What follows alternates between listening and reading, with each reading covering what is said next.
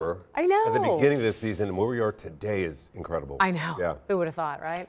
All right, so getting a flat tire, it's a headache, right? But some residents in Springdale say it is happening a lot because they believe it's intentional.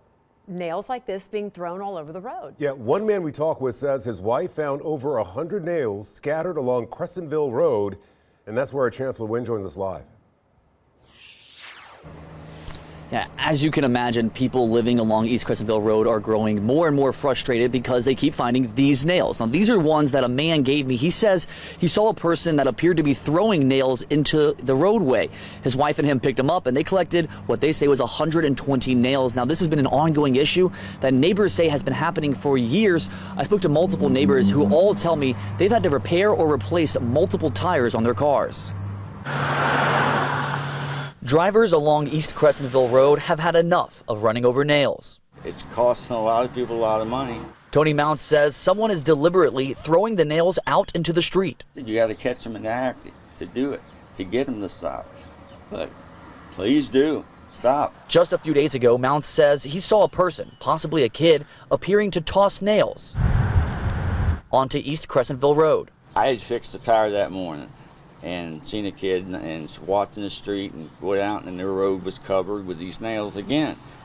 And it just keeps going on. Mounts says he and his wife picked up a bag full of nails. My wife counted them, 120. One resident along East Crescentville Road tells me she found 7 nails in her tire, and Mounts says he's had to replace or repair 8 tires on his vehicles. These nails on the road have been thrown out for going on 3 years now. In fact, in November of 2020, Fox 19 Now covered the story, finding the same type of nails then as residents are finding now, nearly 3 years later. They're always the same thing. The ones we picked up on the street that day, they were brand new and they weren't rusted at all because they were just thrown out.